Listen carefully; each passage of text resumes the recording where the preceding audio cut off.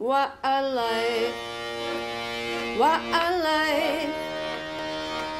I can't believe that this is my life. What a life, what a life. But I never trade for anybody else's life. Billy, I've heard you've given up smoking cigars. Well, they make these e-cigars now. And, oh, really? Yeah. Dude, I gotta see this. Wow. That's pretty good. Yeah? Yeah. But the thing is, it'll never go down. Part of the fun of smoking a cigar is to smoke it down. It's like a Groundhog Day. Yeah, to see how far you could smoke it to the nub. Yes. Is that true? So now you were just on tour? I was in the West Coast. It was great for me because I hadn't been on the road since last April. Right. And I was very nervous about it. I go on with my old stuff and I improvise round it. Right. A guy in Washington once said, Connolly comes on with a naked Christmas tree and decorates it before your very eyes. So what I have is the Christmas tree that I take everywhere. Right. And then stuff grows and old stuff falls off the end. Right. It's a kind of nerve-wracking thing, you know? Well, here's what I find, you know, when I watch your shows. You can go on for like 10 or more minutes, and where I've forgotten the original point that you're making, that's right. Then you always get back to it. I kind of speak the way everybody speaks. People in the street, when they're talking to one another, they talk about football and cats and dogs and wallpaper and is it going to rain? They don't stick to one subject, and so that's the way I do my show. I remember I was doing a joke about a guy who, every time he goes to pee, it goes like a fountain and soaks everybody close to him. Every night I started breaking off halfway through it, veering off and not coming back. Not coming back. It just took me away to the end of the show, and there was a guy, he missed it in the first night, so he came back the second night to hear the end of the story. Didn't get it, so he followed me up to Blackpool, which was 100 miles away. And I was doing the story there, and then I veered off, and he went, Billy! He's shouting from the balcony, I've been to 3 concerts, could you finish the damn story?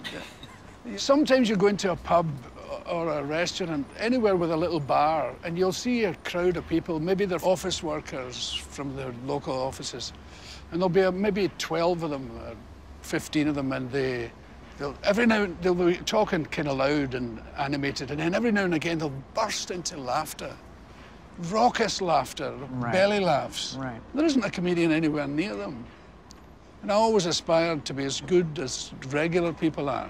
George Carlin, for me, he was like a departure from the comedians that I knew and loved, you know. But when I first saw him on the Johnny Carson show, and he had long hair and a beard, and he just was wearing like jeans, you know, and you had never seen that before. Do you remember George Carlin? Yep. Right? Did you like him? Yes, definitely. Yeah. Yeah. You know, it was funny. I thought maybe he was the best comedian that I'd ever seen. You know, after wondering who he was. Yeah. Him and Bill Cosby, I thought were breathtakingly good. Yeah. I'd never seen anything like that. What comedians did you like when you were? Archie Bunker. So, but I mean like somebody who... stand-up comedians. Yeah, stand-up comedians. One of my favorite comedians is Pablo Francisco, Ralphie May. Now, who are they? Comedians. Have you ever heard of them? Pablo Francisco discovered California or something? No. Mexican. You go for alternative comedy? Whatever that means. I mean, what's well, alternative comedy? I don't know, because I don't know who these guys are. So we'll have to sit there and like YouTube it or something. This way, you know. All right. Well, you were on that show. You were you on Saved by the Bell? Am I wrong? What TV Head show? of the Class. Head of the Class. I'm sorry. We got to start doing some research before maybe you can help me with the credits of the people that we interview. Oh, okay. I didn't even know Billy was a comedian. I thought he was Sean Connery. Who is this guy? He's my right, he's on my left side, but he's my right-hand man. He's... Always keep your right-hand man on your left-hand side. I've always said that. So, Billy, you've been here a while. Do you like living in New York? Oh, it's a great place. Yeah. It's full of life. I love it. I remember it in the 70s. It was a wild place. but it had real character. There was a grittiness to it. Oh, I that, loved it. Yeah. I thought it was amazing. Yeah, because I toured America in '76 with Elton John. I was opening the show, so we did a week at Madison Square Garden and stuff like that. It was horrible. What's it like doing comedy in a stadium? It's rotten for two reasons. One, the sheer size of it makes it really awkward, but they don't tell them you're on. You know, they don't tell the audience when you're opening for Elton John. They don't introduce you? No. Well, they go, ladies and gentlemen. The lights go down, I go, oh. They go, ladies and gentlemen, oh. Elton's friend. Elton's friend? Elton's Is that how they introduce you? Billy Connolly. Hoo, boo. And then get the frisbees going. It's an absolute nightmare. Now, so you know the owner of this place, right? Yeah, Dave Diamante. Dave Diamante. And how did you guys meet? We met in another cigar place, the Velvet Ah, Lounge. the Velvet.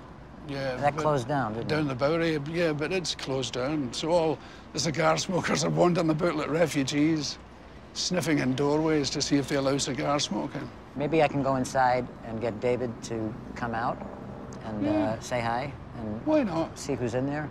Why not, Yeah? indeed? All right, I'll go inside. Are you okay here with Gio? He's I don't trust him an inch, but Well, I'll be right back.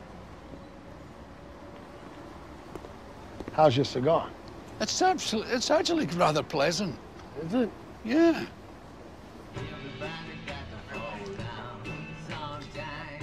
Excuse me, is Dave the owner here? Shh, we're filming. Film?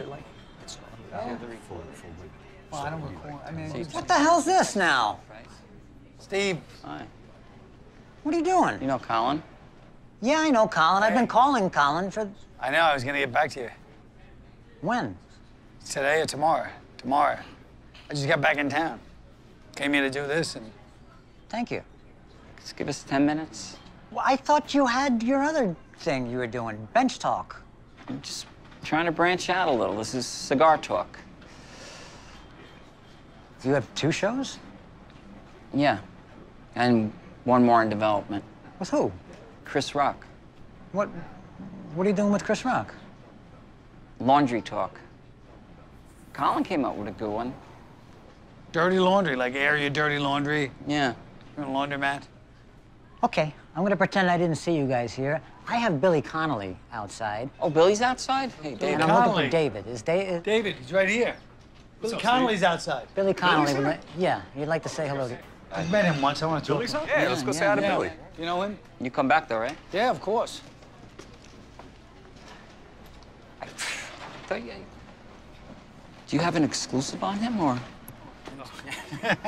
Billy, you smoking an e-cigar? I am indeed. Steve gave me it. It's actually rather good. Who knew they had e-cigars? When did this I start? didn't know until today. Kind of amazing. I took up cigar smoking and now I'm giving it up. Because it kind of depresses me. It plunges me into dark depression. I just would, my whole house, all I cared about was smoking cigars all day, all night. That's all I thought about. My house, I smell like smoke. I get on a plane, if I had a gig for 3 days, I'd bring 3 boxes of cigars to the gig. Really? I was obsessed with them. And inhaled them? That's what really got me. I was inhaling them. I was walking down the street. I could just feel my breath. It was just powerful. It's much more powerful than cigarettes. Oh, yeah, you're not supposed to inhale it. No, I know, but I couldn't help it. I loved them. Have a little bit more, a little... All right, You know what? Do you mind if I park your car for you? Oh, I love it. I can do it, I can do it. The man's gonna help us. I don't suppose you'd like an e-cigar. Oh, how terrible. Oh, I'm sorry. Why would you do that? Well, Cigars are great. David, I think she'd like a cigar. No, I like the smell of cigars. I don't like to smoke. Hey, Colin, can you help me out here? What's going on? Can you just, I'm trying to, Want us to sit in the car with you while you park? don't get in, Colin. You gotta help me park it. You know what? I think I'm gonna start again.